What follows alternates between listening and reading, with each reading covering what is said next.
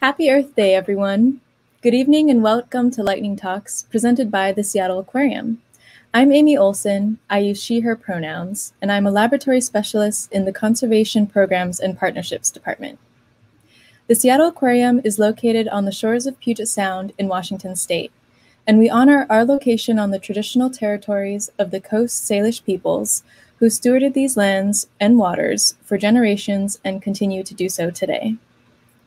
We're excited to bring you this special edition of Lightning Talks dedicated to sea otters. I'm borrowing the mic from Jim Wharton, our Director of Conservation Engagement and Learning, who typically hosts these events, because this is a part of my capstone project for a graduate certificate in climate science. I'm hoping that you'll help me by actively participating in just a few minutes. If you've never attended a Lightning Talk event, here's what you have in store. We have 5 awesome speakers, and each have 5 minutes each to share 1 or 2 big ideas. They'll get warnings at 1 minute, 30 seconds, and when they're out of time, they're going to get this effect.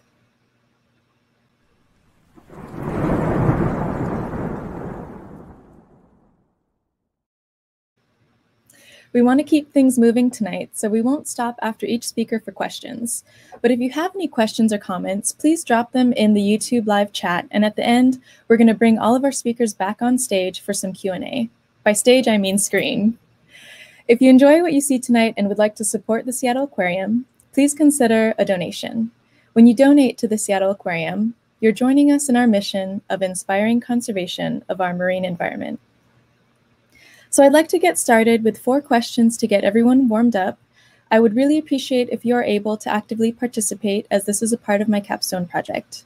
If you're able, please open up a new tab on your computer, pick up your iPad or iPhone, and go to pollev.com/Amy Olson 433 and answer the following questions. I'll give you a moment to open up a new tab.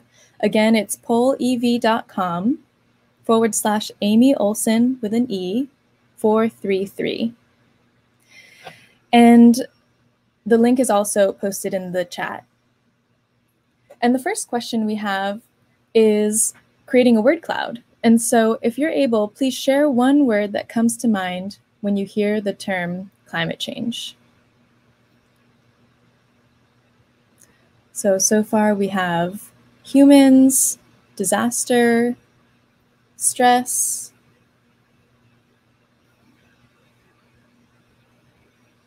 and as more words pop up onto the screen, it actually creates this really visually stimulating word cloud. So we have melting, pollution, CO2, sea level. I see hope in there. Crises.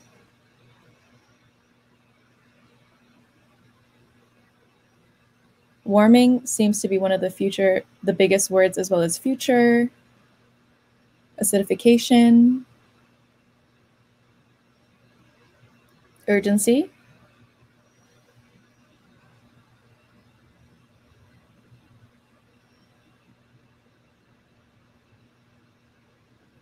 Great.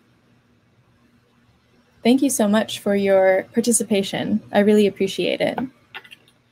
So let's move on to the next question. Here we have a climate change circle, and I'd like you to click on the area of the circle in green where you yourself identify.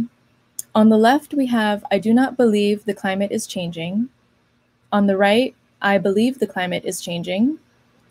On the bottom, climate change does not impact my decisions. And on the top, I make decisions based on my impact to climate change.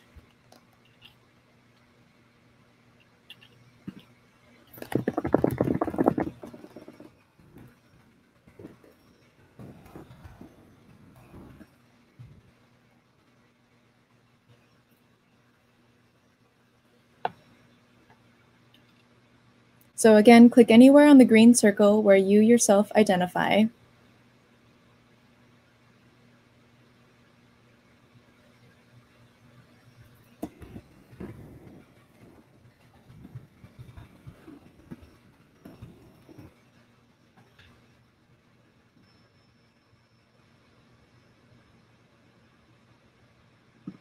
Okay. Thank you all for participating. My third question is, how would you rate your knowledge on climate change in general? And here we have a number range from 1 to 10. 1 is on the left, where you've never heard of climate change before. And on the right, we have a 10, where you consider yourself an expert in climate change. And you can click anywhere on this purple line.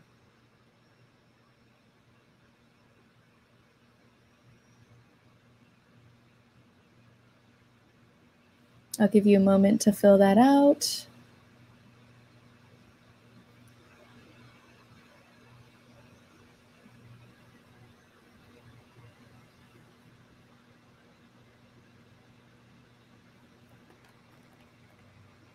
It looks like we're having some activity. Oh, there we go.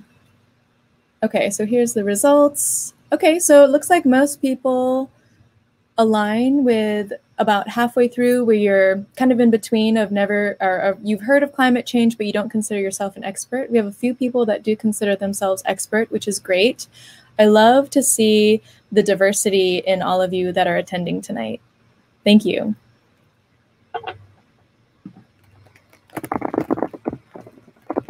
Okay, my last question.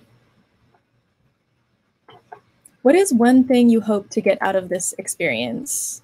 Please type in a short sentence, a statement, a few statements, something that you really are looking forward to in tonight's event. We have 5 really great speakers. They're going to talk to us about sea otters and a lot of different... we can guarantee that you're going to see some cute otters. I do hope that you learned something new.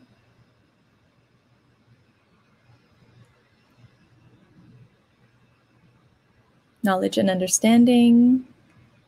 Oh yes, we definitely have some fun facts. How to help wild otters, that's great.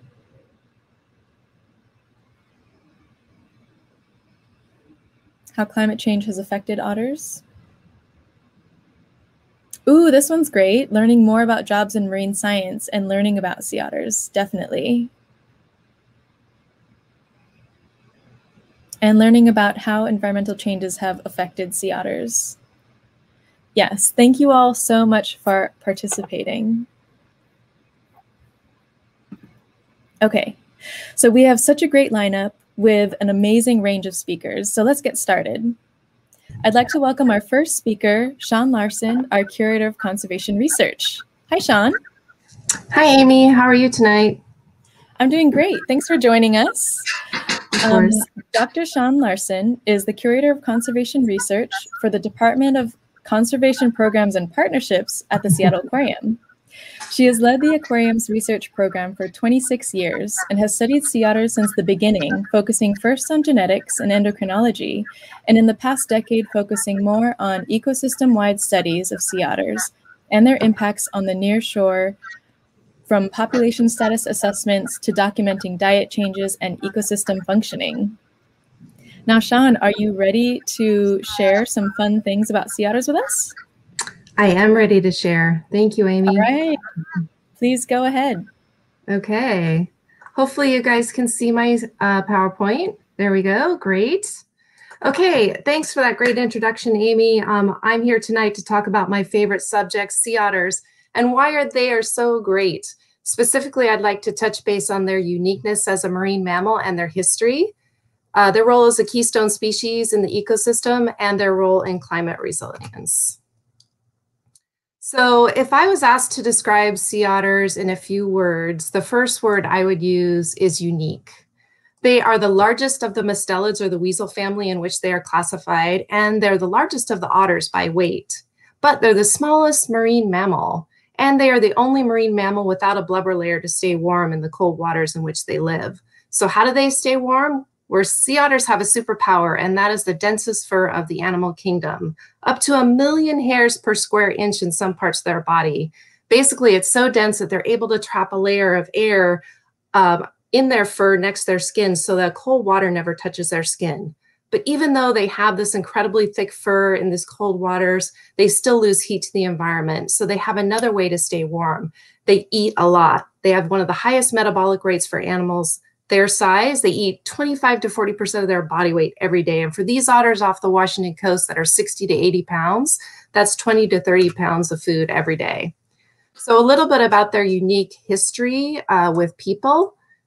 This is a range map of sea otters throughout the North Pacific, and the purple color is their historic range where they used to live, and the yellow color overlaid is their current range. And you might ask, well, why is there purple colors there? And that's because of that superpower of the super dense fur. They were almost hunted to extinction for their luxurious fur during the international maritime fur trade from the 1700s to the early 1900s, resulting in a loss of 99% of the sea otters in the world. And the ones that remained are indicated by these red stars. So you might ask, well, why do we have sea otters in this area? And that is because of successful translocations during the 1960s and 70s, as indicated by these green stars, and is the reason why. So those animals were moved from those remnant areas to these areas where sea otters used to occur. And that's why we have sea otters in Southeast Alaska, British Columbia, and Washington State. And those otters account for 30% of the animals alive today. So the second word I'd use to describe sea otters is keystone species. Well, what's a keystone? A keystone is this stone in the middle of an arch that holds the whole structure together. Well, sea otters, when they occur in the environment, tend to stabilize and hold the whole ecosystem together. So here is a picture of a kelp forest ecosystem with sea otters. You see beautiful kelp plants, you see a lot of different fish, and there's a lot of different invertebrates in there as well. And then this is an ecosystem without sea otters, and you see fewer kelp plants and a lot of one type of benthic invertebrate, and these are urchins, and this is called an urchin barren. So basically with sea otters, you have a more complex, complete ecosystem, and without, you have a less complex and complete ecosystem. And then the third word I'd like to use to describe them is essential, and it's becoming more and more apparent that these keystone species are essential in providing climate resilience or preventing climate change in these nearshore ecosystems. There's been work done in the last decade that really is shedding light to this. Specifically, Wilmers et al. In 2012 looked at the amount of carbon that is held in ecosystems with sea otters and without. And we know that more carbon in the atmosphere can drive climate change. So here is a picture of an ecosystem with a sea otter and with kelp. And here's a picture of one without a sea otter and an urchin barren. And what they found was these systems with sea otters can keep kelp in the ecosystem and out of the atmosphere 10 to 1,000 times more than those systems without sea otters. There's newer research by Rasher et al. 2020 that my colleagues will touch on. And that just showed that with warming oceans and oceans becoming more acidic, those areas that have sea otters tend to show decreased changes in the ecosystem or climate resilience than those areas that don't have sea otters. And there's new research being proposed to tease this and more things to be learned about it. And I have learned so much from the years of studying sea otters, and we're starting to learn more and more about their role in preventing climate change and providing climate resilience. And we hope that that will then inform our understanding of other ecosystems that have other apex predators and keystone species like bears, sharks, and wolves. Thank you very much. That was perfect timing, Shawn. Thank you so much. Thank you for giving us that introduction to sea otters. And we're really excited to learn more about how sea otters can hold carbon in the environment. Thank you so much. Thank you. All right, so Shawn will be back at the very end for our question and answers, so please feel free to drop your questions into the chat. Our next speaker is Zachary Randell. Hi, Zach. Hello, Amy. Hello. Zachary is a sixth-year PhD candidate finishing his dissertation at the Oregon State University. His background is in scientific diving, particularly in cold water kelp forest systems. His work involves quantitative and theoretical ecology surrounding the mechanisms driving shifts between kelp forests and urchin barrens. He is currently a special projects volunteer for the Seattle Aquarium research team. And are you ready for us? I am ready to go. All right, please take it away. Okay, thanks, Amy. All right, hello folks. Well, I'm excited to talk to you all today about the idea that sea otters may be able to mitigate some of the negative effects of climate change. Now, as Shawn provided in her introduction, when sea otters are absent, sea urchins tend to overgraze and consume a lot of kelp, so much so that the system can shift to an urchin barren where kelp is not able to grow. And when sea otters are present, they eat the urchins and thereby indirectly allow the kelp to thrive and all the other species associated with kelp. So what does this have to do with climate change? Well, sea otters are not going to be able to affect the strength or creation of a climate event, such as an anomalous warm water event, but they may be able to mitigate some of the negative effects of that event. For example, as Shawn alluded to, there's recent research from Rasher et al. That in the Aleutian archipelago, a warm water event increased the rate at which sea urchins grazed upon hard algae, encrusting algae, and increased ocean acidification weakened the structure of this algae, making it more susceptible to urchin grazing. So the combination of those two environmental variables channeled through sea urchin grazing just wiped out the seafloor here. And the authors argued, had sea otters been present, they may have been able to mitigate some of that. Another example, you may recall the anomalous warm water event known as the blob that took place along the Northeast Pacific coast starting in around 2013 or so. We can see years down here on the x-axis. And so this is sea surface temperature. So you can see this spike, the water got really warm. And what happened is the sea stars, they all got diseased and melted. We don't fully understand what happened there, but there was massive loss. Sea urchins rose in abundance and established urchin barrens. And abalone, when kelp was gone, they starved. Now, curiously, sea urchins don't starve, but that's a different conversation. Again here, this is Northern California. Had sea otters been present, they may have been able to mitigate some of that rise in urchin barrens. Now, lastly, we don't necessarily know exactly how sea otters affect the benthos, the life in the seafloor on the bottom of the ocean, but we are starting to gather some indications. For example, researchers with the Seattle Aquarium have been conducting video surveys of the seafloor. And you see here imagery from 2011 and 2018. 2011, the seafloor is thriving. There's lots of sponges and sea stars and algae. And after the warm water event, where the sea urchins rose, they actively grazed everything down, including other invertebrates. And this is the same rock. So you can kind of see the outline of the rock under all of these sponges here. That's the same rock, and it is completely scoured clean. Now, there aren't any otters here, but there is one location where sea otters are present that these surveys take place. And at that location, it's hard to see, the image is a bit grainy, but the ecosystem hasn't experienced that same dramatic change. So it's possible here that sea otters are indeed increasing the resilience of the local community. And so this is an active area of research, and we will be finding more about this in the coming years. And so with that, folks, thank you very much. I appreciate you listening in.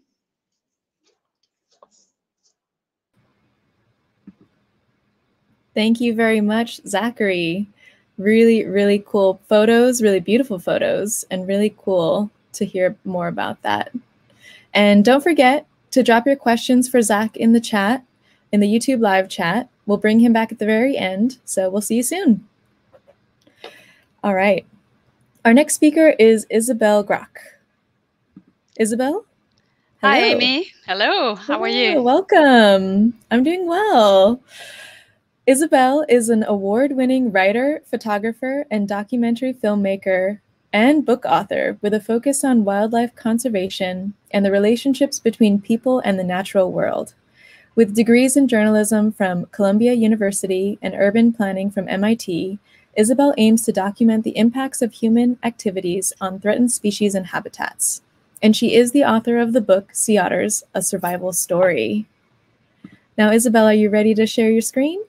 I am ready, Amy. All right, it looks great. And please go ahead. Thanks, Amy. Hi, everyone. I'm excited to be here tonight to share a few thoughts about my approach to visual storytelling for sea otter education. I photographed my first sea otter in Alaska 13 years ago, and I confess I immediately fell in love. I started learning about the sea otter's journey from near extinction to their return on the landscape, and as a journalist, I wrote several stories about them over the years. I became fascinated with sea otters and I took every opportunity to photograph them in the field. However, over time, I came to understand that these close-up photos of these adorable sea otters were not telling their full story. Sea otters are more than a cute face. They have a multidimensional story. They're a keystone species having a large influence on the ecosystem and on local communities when they return to a landscape. However, when it comes to photographing sea otters and wildlife in general, many of us photographers naturally tend to want to capture close-up shots of species looking straight at us. We want to create a connection with our subject, and when we focus so much on the eyes, well, the background can sometimes almost become irrelevant. It so happens that those wildlife portraits are the ones that are often the most popular on social media and in magazines. For example, in this image that you see on the screen, I included a bit of the kelp that is so important for sea otters, but the final image that make it to the cover of this magazine has been reframed to be just the portrait of the sea otters, and you don't see the kelp so much anymore. So what's the problem with this approach?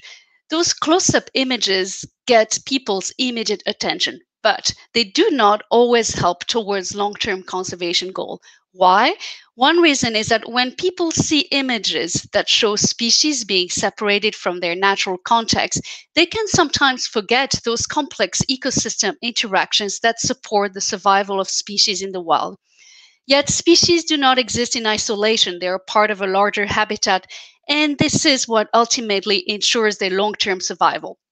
So I realized that if I wanted to effectively communicate the full story of the sea otters, I needed to change my approach and find ways to visually reconnect these animals to their environment and show the big picture. So how did I do that? I started with documenting sea otters' big appetite, since this is the foundation of their role as a keystone species. In this image, you see a sea otter holding a clam, and you also notice those big whiskers. What does that remind you of? I personally think of the Sundance Kid, but I don't think Robert Redford has such a big influence on the ecosystem. Sea otters eat all sorts of shellfish, including crabs. So I got those photos, but these guys also eat crab, but this is a river otter, and river otters do not have such a big influence on the ecosystem as a keystone species. So as you can guess, that's not enough to tell the story. So I spent a lot of time thinking about this, and I took many trips over 10 years to gain more depth into that story. I worked closely with scientists, following them in the field, and this science-based approach was a critical part of being able to capture those multiple dimensions. Some of the things I wanted to show was the relationship between the sea otter's appetite and the renewal of kelp forest. I wanted to show how kelp in turn supports so many species, including on land, how people rely on kelp for their livelihoods, how researchers continue to learn today about ecosystem relationships. As sea otters moved into an estuary in California, I was able to take that ecosystem approach to show how sea otters' taste for crab has an impact on the health of seagrass. And I even show how this very important species called the California sea hare works with sea otters to help seagrass. Why does this matter? This approach reminds us that this is not just about one charismatic species, but all about the different parts of the ecosystem, including the smaller species that play a role. I was able to work recently with the group Sea Otter Savvy on this big picture approach to educate other wildlife photographers to move about the value of moving away from those straight face shots to focusing on sea otters within their context. And of course, as photographers, we can still capture those beautiful portraits. But as visual storytellers, what matters is showing the context. Here, kelp. And this is what I have for you tonight. Thank you very much. That was perfect, Isabelle. Thank you so much. I love the idea of reconnecting animals back to their environment and putting them back in context instead of just looking at them by themselves. I love that idea. So if you have any questions for Isabelle, please put them in the YouTube live chat. We will bring them all back at the very end of the program, and we're going to pull questions from you. So please put every single sea otter question that comes to your mind in the chat, and we'll compile them for the very end. Thank you, Isabelle. Okay, so let's take it away for our next speaker, John. Hello, John. Hello. Hello. Welcome. Thanks for joining us. John is the Director of Science and Policy with the Alaka Alliance. He is a conservation biologist with experience in a wide array of disciplines, including conservation planning, wildlife policy, wildlife monitoring, habitat restoration, captive wildlife husbandry, and natural history interpretation. It sounds like you wear many, many hats. I have indeed. All right. Now, are you ready to share your screen with us? I should be there. Yep. It looks great. All right. Please go ahead. Okay. Well, thank you. Yeah, I'm going to talk a little bit today about the Alaka Alliance and our plans and how this relates to some of the themes that you're discussing today. The Alaka Alliance is based on the word Alaka, which is the Chinook trade jargon meaning sea otter. And our mission is to restore a healthy population of sea otters to the Oregon coast and in the process help make Oregon's marine ecosystem more robust and resilient. And we know that, of course, sea otters have a long legacy in Oregon. There's a long cultural heritage connection to the Oregon Coast tribes, and the coast tribes all have words for sea otter. And here are some of those words, in addition to Alaka. And we also know from the archaeological digs of tribal midden sites and others that sea otters were regularly utilized, and so sea otter bones and remains were found in these midden sites as a very common item. But, others have talked about this and will talk about this, but the legacy of the fur trading from Russians and Euro-Americans and British and others left a sort of a West Coast with no sea otters. And we've had some translocation efforts in Washington and the Puget Sound, as Shawn had discussed. And there's been a recovery in reintroduction in Southeast Alaska, and a recovery in the Aleutian Islands, and a population growth of that small population in Central California. But there's this 800-mile gap from Northern California through the entire state of Oregon and most of Washington, southern and central coast of Washington. And so in that range, we've lost this redundancy. We've lost a key predator of the marine intertidal zone that eats sea urchins and other herbivores, other kelp herbivores, and also some of the creatures that they also eat things like crabs, which as a result, they have a beneficial effect on eelgrass. But there's another predator called the sunflower sea star, which has a similar role. It eats sea urchins. And so having diverse predators in an ecosystem is really important. But as you may have heard, the sunflower sea star, and like a lot of sea stars, underwent a large population collapse, almost an unprecedented collapse. And they were noted to be critically endangered by the International Union of the Conservation of Nature. And this is thought to be related to ocean warming trends. 2014 was a huge event in marine biology and marine conservation, with a large large ocean blob and a big dramatic increase in high water temperature extremes. And it appears that that's probably connected to the sunflower sea star collapse. And so we've had this shifting ecosystem. Now we're in an ecosystem with no sunflower sea stars and no sea otters. And this is a pretty unprecedented issue, because now there's really nothing there to control sea urchins. And here's an example of a before and after shot in Port Orford, Oregon. The shot on your left is a bull kelp area, and then the shot on the right is a few years later with almost all the bull kelp removed by urchins. And so what many of the other speakers have talked about is that what we know about sea otters is that when sea otters are present, there's more kelp forests flourish, and kelp is, of course, extremely important for ocean biodiversity and productivity. But also kelp's really important as a source of carbon storage. And so that's a dramatic service, or an ecological service, that kelp provides with respect to climate change. And so we can look at sea otters as a mechanism for climate resilience. And we think that in addition to their ecological benefits to fisheries and improving fisheries, improving kelp habitat, and we also recognize that we're reestablishing a vital, important cultural connection since time immemorial that the tribes, I think, are very interested in. And so we support that value in addition to the ecological values and conservation values. So our objectives going forward is to try to assess if this is going to work, if it's possible, how will it work, if there are any concerns, any issues, pros and cons, to help the region form a consensus, and if warranted, proceed with restoration. And so that's really our plan. And we look forward to, hope to have your support. And here's a little bit about us and our website and social media links, YouTube channel out there. And we'll look forward to any questions if you have them later.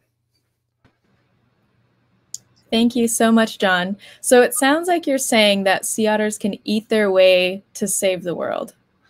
Yeah, exactly.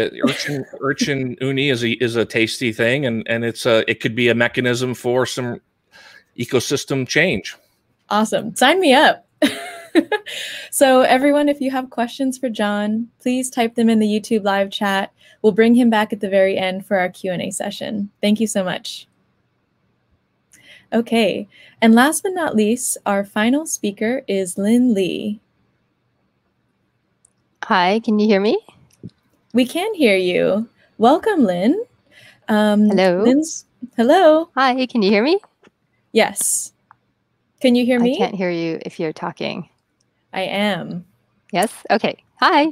Hi. So we have a little bit of a challenge with technology and my computer, and I think Lida is going to show the slides. Is that correct?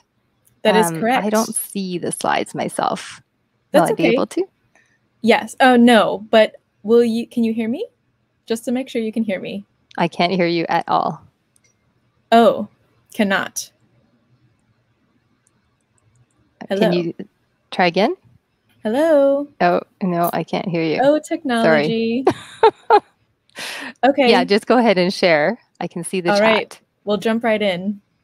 And I'm going to turn off my camera while I talk because I am here from Haida Gwaii and my bandwidth is limited, so I'll come back later. Okay. I can see the screen now, but I can't seem to stop my camera. So, oh, there we go. All right. So thanks, everyone. That really great presentations. And so I'm going to talk to you now a little side tangent about many of the things that you've just heard about and wrapping it up in a kelp forest restoration talk. So I am up on Haida Gwaii and at Gwaii National Park Reserve, National Marine Conservation Area Reserve, and Haida Heritage Site. And we're working on a project called Chihu Til Inasdal, Nurturing Seafood to Grow in Gwaii. I am the technical lead. Next slide. Or click, I'm just going to say. But you'll see that I am really just the talking head. And so I'm representing a huge project team, very collaborative, involving all the management partners for Gwaii, Fisheries and Oceans, Parks Canada, and the Haida Nation, all working together with the fishing industry, for academic institutions, the Haka Institute, and also lots of communication folks. And so you can see one Summers field crew here. Go to the next slide. And here we have a list of all the people, plus many more that are working to make this happen. So thank you to them all. Next slide.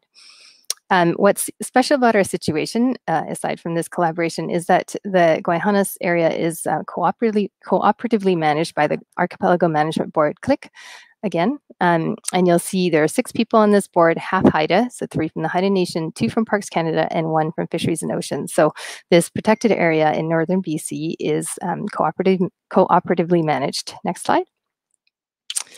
And so we're transforming urchin barrens into kelp forests with this project. Click again. And this is because of culturally and ecologically important species. And this is for people and for place. Click. As one example, Sorry, this is awkward. So what's important about kelp, as you've heard, is that it's habitat and it's also shelter for many different species. And so it would be like us living in a gingerbread house where you could eat the house that you live in as well as have it provide you shelter. And so bigger kelp forests are better for the species that depend on them. Click again. And herring eggs. I actually just came off a boat today looking, serving herring spawn, but they feed the big, like the whale on top, and also the small, like the little snails. And so herring and herring eggs feed many, many different species and are critical to the ecosystem. Click again. And they're also critical to people. So gao, as it's called in Haida, or herring roe on kelp, is also critically important to communities and culture. Click again. I didn't have time on the boat to get to the internet, but you also love kelp. Why you should love it? It's in your sushi. It's in all kinds of food that we eat, ice cream, chocolate milk. So all in shampoo, cosmetics, paint, all sorts of things that you use every day have kelp and kelp products in them. So it's important for all kinds of things. Click again. Including your beer and gin from British Columbia. This is locally harvested kelp in a local brew and a local gin from Vancouver Island. Click again. And as you've heard, there's also this link to climate change. So kelp is good for resilience to climate change, increasing all of these shoreline protection, carbon cycling, local dissolved oxygen, and also decreasing local acidification. Click again. So spoiler alert here, we made it happen, a short little video to show the urchin barrens that were in Guayhanas in this section of coastline before we did the work. And then this is what it looked like the year after, although it looks like my video. There we go. And so you can see that in less than a year, there was this huge recovery of the annuals, kelps. Click again. And of course, this is where sea otters come in. And so, as you've just heard from many different speakers, they're missing as the keystone species in the ecosystem. Click. And if you were a 150-pound person and you ate like a ku, which is sea otter in Haida, you would eat up to 50 pounds of shellfish every day. So that is a lot of food. Click. And urchins are one of the things that they eat when they first move into an area. Click. And these little urchins, if you click again, if you flip one of these little guys over, they have this jaw that's very good at grazing kelp. So click again. And so they can graze down kelp forests in very short order. Click and turn kelp forests into urchin barrens, like this one on Haida Gwaii, and click again. And sometimes they can get to be super numerous, like this purple urchin barren. Click again. And one thing to know is that, as John has mentioned, sea otter hunting and shellfish harvesting by coastal First Nations has occurred for millennia as found in midden sites. Click again. But in less than 50 years, we, in the maritime fur trade of the late 1700s, early 1800s, decimated almost all the population along their range and entirely throughout BC. Click. And by 1877, George Dawson noted in Haida Gwaii that below high water mark in some places, the large urchins were thickly strewn over the bottom. Click again.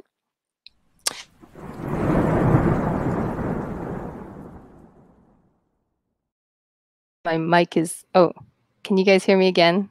Sorry, I don't know what happened there. We can hear you. Well, you ran out of time. I will keep going, but I can't hear anything. So in areas where sea otters have come back, then,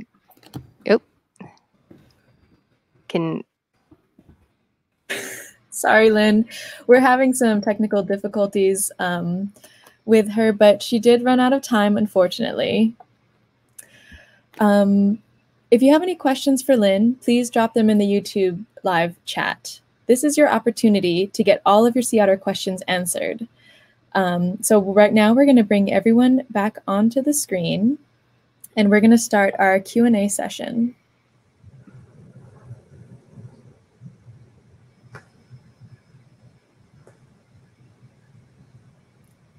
Welcome back, everyone.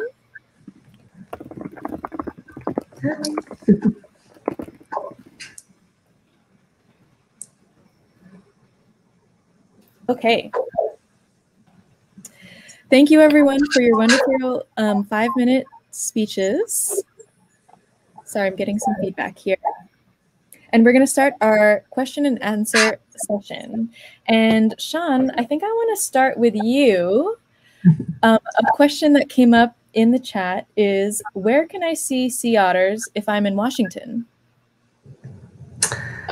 That is a great question. So sea otters occur on the outer Washington coast, not so much in Puget Sound. So if you're in Washington State, if you're in Seattle, you're going to have to get on a ferry and go west. And it's about a 3-hour drive to the outer coast. And the northern part of the sea otters range on the outer west Washington coast is pretty remote.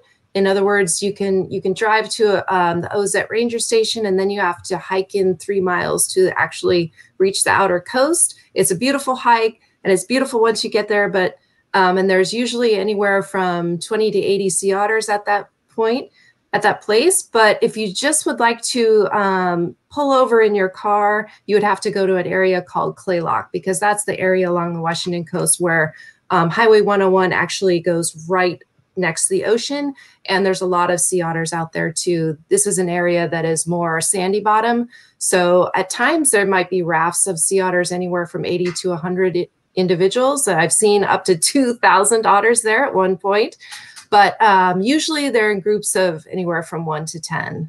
So if you want to hike, I'd say go to the Ozette Ranger Station and hike out to Sandpoint, and if you don't want to hike, just drive your car along Highway 101 and hit the Claylock area. What about if you're in the city of Seattle? If you're in the city of Seattle, there are 3 beautiful sea otters at the Seattle Aquarium, and you can go see them there. Perfect. All right. My next question is going to be for Zach. Zach, can you define what resilience means? Yeah, that's a good question. And the answer somewhat depends on who you ask. But roughly, a resilient system is one that when it's perturbed somehow, when it's disturbed, so from a warm water event, a large wave event, something happens to it, it's disrupted, it's then able to recover.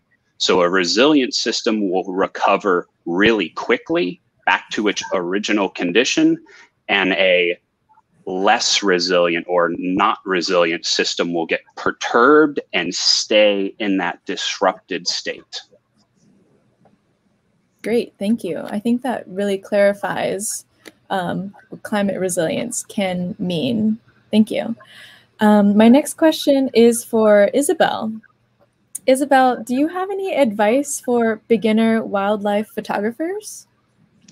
Yeah, that's a great question. I would encourage anyone who is interested in wildlife to start locally, to find a place, a conservation issue, or a species that live close to your home, and spend time documenting it.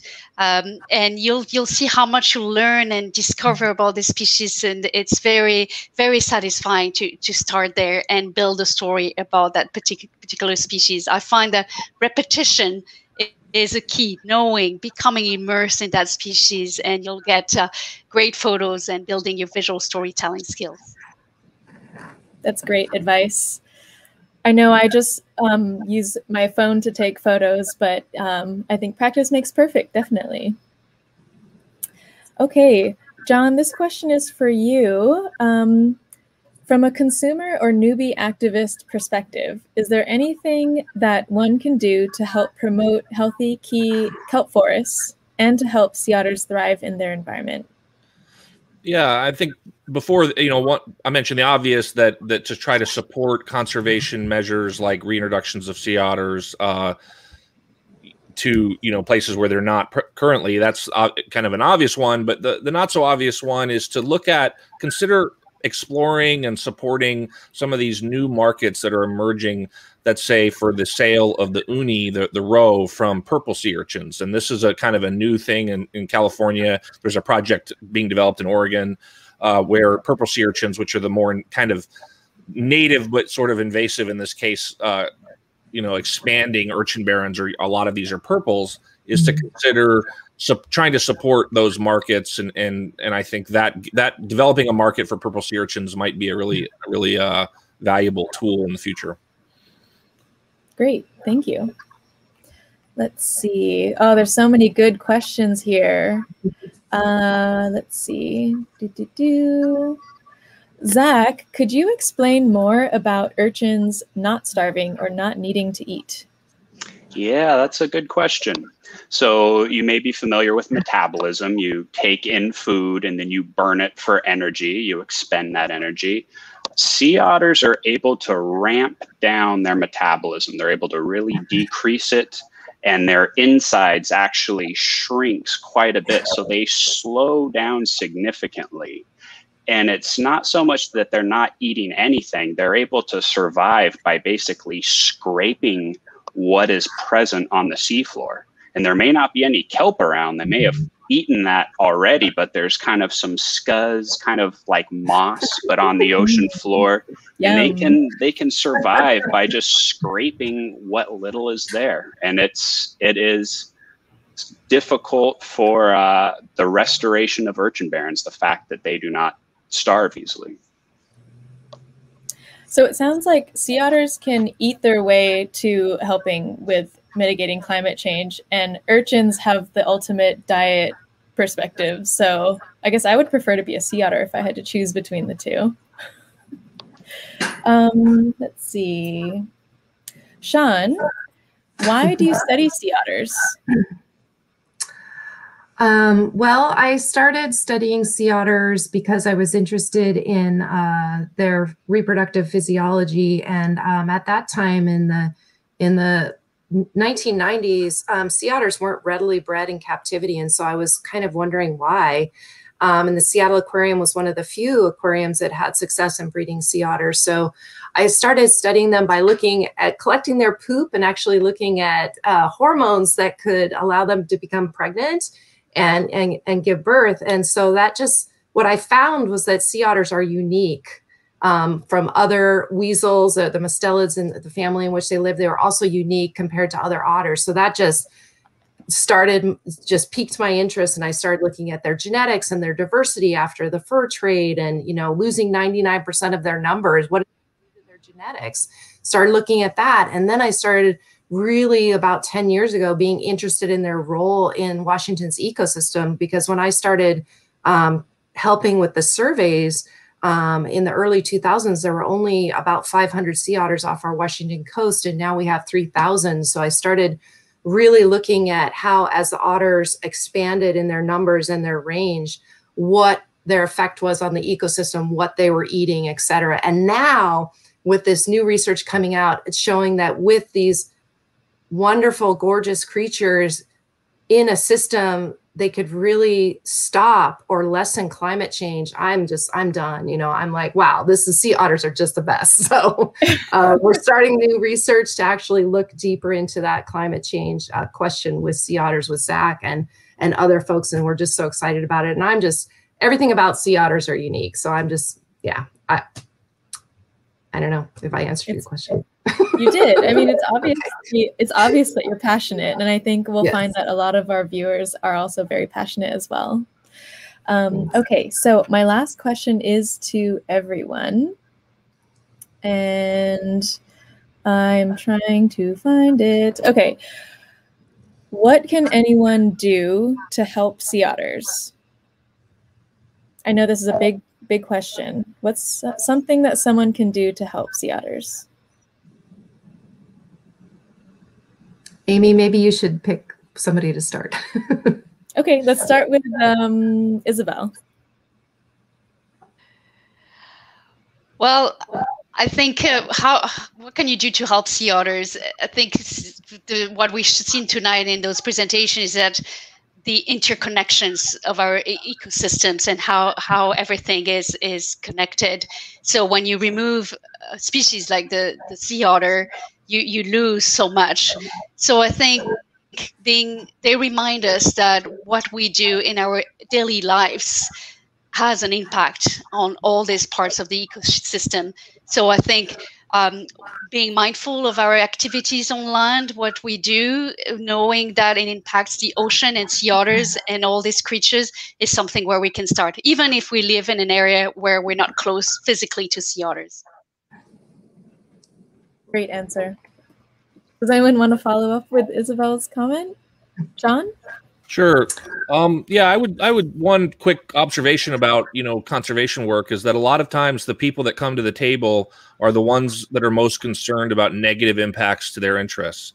And so when we think about an issue like proposing sea otter reintroduction, a lot of the people that might come to the table and be vocal are concerned about maybe the negative consequences it might have to commercial shellfish fisheries. But the people that might think that it's okay, like finfish, recreational finfish, commercial finfish, or let's say tribal nations maybe, or surfers or free divers, that they might not be as motivated to come to the table and to voice their support for sea otter reintroduction. So I would say a great way to help is to take part in the public process and mention it to decision makers, legislators, to comment yourself and to be a part of the voice of support for a plan to reintroduce sea otters.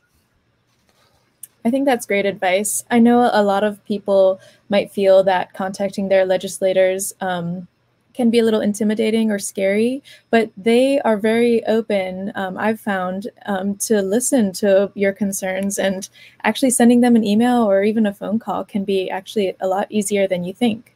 And I think it's important to let them know how we feel and what values we hold and what makes us excited and what we're passionate about. So I definitely agree, John. Zachary, do you have anything else to add? I think what was said articulated it very well. Getting involved with the nonprofits and the conservation entities actively involved in sea otter conservation is probably one of the primary ways you can support sea otters, actively supporting their conservation and the entities that do that work. Great. And last but not least, Shawn? Yeah, I would just want to add that every person can help, and sea otters need clean water in which to live and plenty of food. So not polluting the marine environment is very important. And also, when you're out recreating on the water and you see sea otters, to please give them plenty of space, because they are easily disturbed and they need to use a lot of energy to maintain their body heat and take care of their pups especially. So respect the nap, give them a lot of room, and don't get too close, even though it's really tempting because they're awfully cute. So that's my 2 cents. Perfect. Now I want to thank each and every one of you, including Lynn, who's continuing to have some technical difficulties, for your time, your insight, your expertise. You can imagine that everyone is applauding and giving you a standing ovation from home. And that's all the time we have for questions. Thank you so much. Now, if you remember those questions you answered in the beginning of the program, I'd like to end the program with 2 final questions to gauge the effectiveness of our program. I would appreciate if you're able to, again, go to the same link as before. So it's pollev.com/Amy Olson with an E 433, and answer just 2 questions before you leave. I know it's time for dinner. I know it's time to put the kids to bed, but if you could just do this very quickly, I would really, really appreciate it, as this is a part of my capstone project. So the first question is, how much has your knowledge of climate change changed tonight? And the values go from 1 to 10, and on the left is a 1 where you don't think that you learned anything, and a 10 on the right is where you learned a lot this evening. So based on your knowledge from where the program started, how much has your knowledge changed?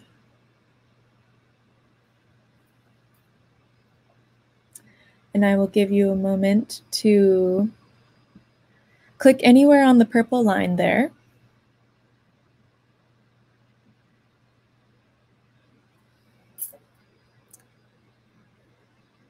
Okay.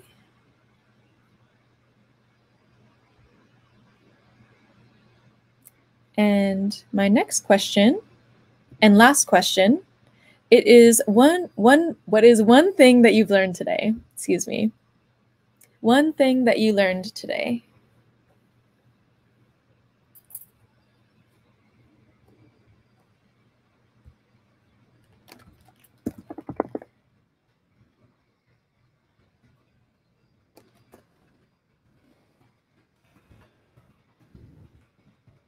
I hope this is working. I'm not seeing any comments yet.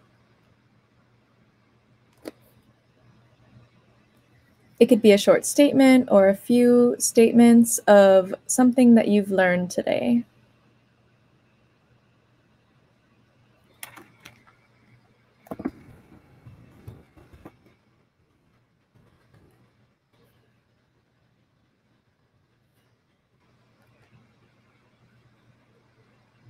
And I'm still not seeing anything. And maybe the technology energies of the world have decided that this is the end of our program.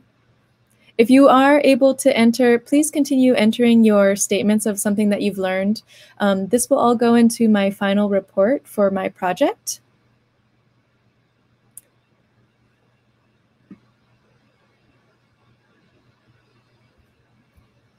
Okay. Good evening. Thanks again to our speakers. You were all amazing. And if you enjoyed tonight's free science event, please consider a donation to keep programs like these happening. And if you're local, come see us. The aquarium is open at reduced capacity with time ticketing, a one-way flow, and a strong emphasis on staff and visitor safety. We have 2 free virtual events coming up. Join us on May 22nd for Sea Change, an event all about celebrating ocean conservation featuring photojournalist Christina Mittermeier. And our next Lightning Talk event will be focused on orcas as a part of Orca Action Month on June 17th. Thank you all so much for joining us and have a great evening. Happy Earth Day.